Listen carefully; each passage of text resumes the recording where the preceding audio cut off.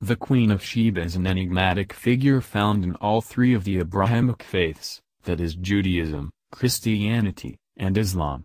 In addition to her presence in these three religions, the Queen of Sheba plays an important role in the history and identity of the Ethiopian people. While most people regard the Queen of Sheba to be a legendary figure, she is considered by the Ethiopians to have existed, and is revered as the mother of their nation. Moreover, she is believed to have been the founder of the Solomonic dynasty, which ruled over Ethiopia until its last ruler, Haile Selassie, was deposed in 1974. The Queen of Sheba is mentioned in both the Hebrew Bible and the Quran. In both these religious texts, she is never mentioned by name. Nevertheless, the different traditions have given her different names. For instance, Arab sources refer to the Queen of Sheba as Balkis or Bilkis, while a Christian source, de mulieribus claris or de claris mulieribus, meaning concerning famous women, written by the 14th century Florentine author Giovanni Boccaccio, refers to the legendary queen as Nicola. As for the Ethiopians, they refer to the Queen of Sheba as Makeda.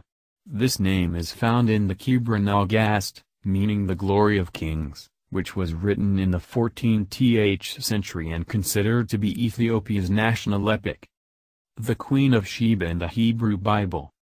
In the Hebrew Bible, the story about the Queen of Sheba is found in 1 Kings 10:1-13, and 2 Chronicles 9:1-12, though both accounts say more or less the same thing.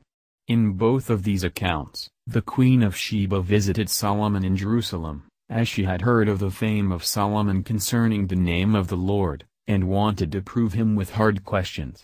For her visit to Jerusalem, the Queen of Sheba brought with her a very great train, with camels that bear spices, and very much gold, and precious stones.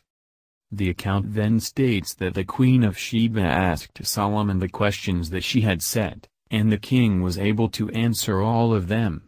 The queen was overwhelmed by Solomon's wisdom, as well as the wealth of his kingdom, and when the Queen of Sheba had seen all Solomon's wisdom, and the house that he had built, and the meat of his table, and the sitting of his servants, and the attendance of his ministers, and their apparel, and his cupbearers, and his ascent by which he went up unto the house of the Lord, there was no more spirit in her. Needless to say, the presence of the Queen of Sheba in the Hebrew Bible is meant to show off Solomon's wisdom, the wealth of his kingdom, and to glorify God. At the same time, the account provides us with a tantalizing glimpse of the wealth possessed by the Queen of Sheba. And she gave the king 120 talents, about 4 tons, of gold, and of spices very great store, and precious stones. There came no more such abundance of spices as these which the Queen of Sheba gave to King Solomon. And the navy also of Hiram, that brought gold from Ophir, brought in from Ophir great plenty of almug trees, and precious stones. 1 Kings 10:10 New International Version, NIV, Bible. Solomon, likewise, treated the queen with great generosity during her stay in Jerusalem. And King Solomon gave unto the Queen of Sheba all her desire, whatsoever she asked, beside that which Solomon gave her of his royal bounty. After that, the Queen of Sheba returned to her own country, and does not reappear in the Hebrew Bible. It may be mentioned that this legendary queen makes a cameo in the New Testament. In Matthew 12:42, Jesus rebukes the scribes and Pharisees who were asking him for a sign by saying, "The queen of the south shall rise up in the judgment with this generation and shall condemn it, for she came from the uttermost parts of the earth to hear the wisdom of Solomon, and, behold, a greater than Solomon is here." The queen of the south is equated with the Queen of Sheba. In addition, this Old Testament story is recast in a new light by Christians. For instance, the Queen of Sheba's visit to Solomon is seen as a metaphor for the submission of the Gentiles to Christ. In addition, the queen is said to foreshadow the Virgin Mary through her chastity. And her gifts of gold, spices, and stone, are said to mirror the gold, frankincense, and myrrh presented by the Magi to the infant Jesus. The Queen of Sheba in the Quran. The account of the Queen of Sheba is found also in the Quran and is quite similar to the one in the Hebrew Bible. In Surat an-Naml, the story of the Queen of Sheba begins with a bird known as a hoopoe, who brought news to Solomon about the land of Sheba. The hoopoe reported that this land was governed by a woman, who has been given of all things, and she has a great throne. In addition, the hoopoe found that the queen and her subjects were prostrating to the sun instead of Allah, and Satan has made their deeds pleasing to them and averted them from his way, so they are not guided, and so they do not prostrate to Allah. Hearing this report, Solomon commanded the hoopoe to deliver a letter to the Queen of Sheba, in which the queen is invited to submit to Allah. The queen consulted her advisers on the reply that she should send to Solomon, and they responded by saying, "We are men of strength and of great military might, but the command is yours, so see what you will command." Although the queen was aware of her kingdom's military might, she opted for a more diplomatic approach. Indeed, kings, when they enter a city, they ruin it and render the honored of its people humbled. And thus do they do. But indeed, I will send to them a gift and see with what reply the messengers will return. The gifts sent by the Queen of Sheba to Jerusalem were rejected by Solomon, who said, "Do you provide me with wealth? But what Allah has given me is better than what He has given you. Rather, it is you who rejoice in your gift." In addition, the king threatened to take military action if the queen still did not submit. "Return to them, for we will surely come to them with soldiers that they will be powerless to encounter, and we will surely expel them therefrom in humiliation, and they will be abased." Therefore, the Queen of Sheba decided to travel to Jerusalem. Prior to her arrival, however, Solomon assembled his jinn, had one of them bring the Queen of Sheba's throne back to his palace, and had it disguised. This was done so as to see if the queen was able to recognize her own throne. After that, the Queen of Sheba was invited into the palatial hall, and mistaking the glass floor for water, lifted her skirt, in order to avoid wetting her clothes. Finally, the Queen of Sheba admitted her mistake and submitted to Allah. Embellishments about the Queen of Sheba. The narratives about the Queen of Sheba in both the Hebrew Bible and the Quran has some gaps in them, and commentators and religious scholars in later times have attempted to fill them. As a result, the stories surrounding the Queen of Sheba were embellished and became even more colorful than they already were. An embellishment of this story states that Solomon's jinns were afraid that the king would be tempted to marry the queen, and one of them whispered to Solomon that the queen had hairy legs, and the hooves of an ass.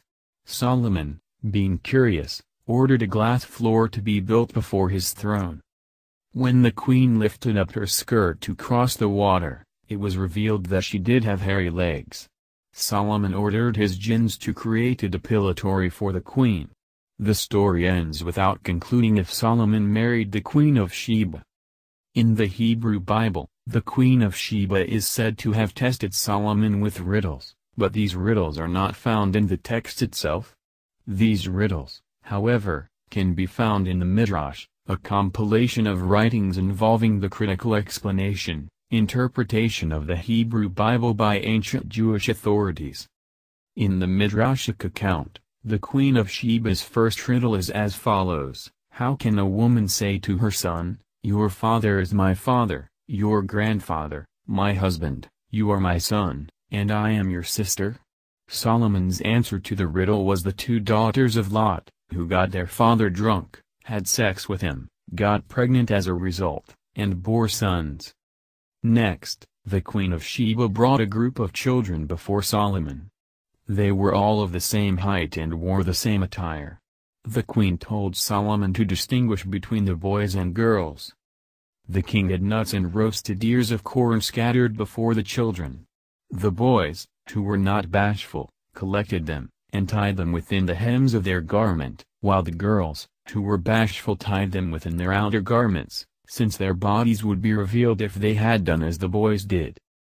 Lastly, the queen brought a group of men before Solomon and asked him to distinguish between the circumcised and the uncircumcised.